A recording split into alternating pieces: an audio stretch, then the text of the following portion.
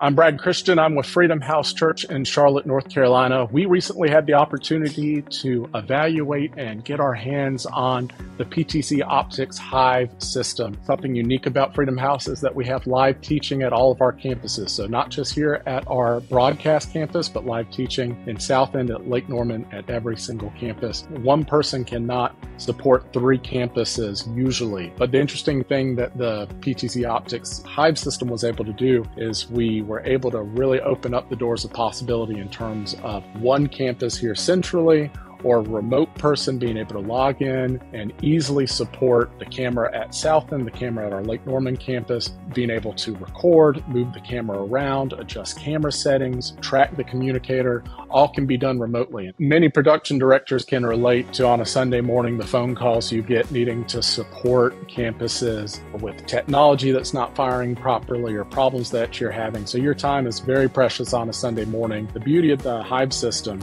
is being able to open up a web browser no matter where you're at. And that's very important, especially when integrating volunteers. It's so easy to operate the cameras. Everything is laid out super simple. There's not complicated menus to navigate. The video is very clear. The recording settings are clear. The camera controls settings are super simple, very intuitive, and really excellent way of being able to bring volunteers along with you on the journey. I was really surprised at the ease of setup, from the way the software installed to the way the cameras interfaced with the Hive software. The beauty of the PTZOptics system is it auto detects most settings. Everything is very native, talking to each other. Really makes for a super simple setup. Everything was very intuitive, running over a simple Ethernet cable that powered both the camera and sent the video down the line. As soon as I got into the control system, I was shocked at the camera control opportunities that it gave, the way that it has native ways to activate the auto tracking features of the PTZOptics cameras, which really opens up the door to add energy,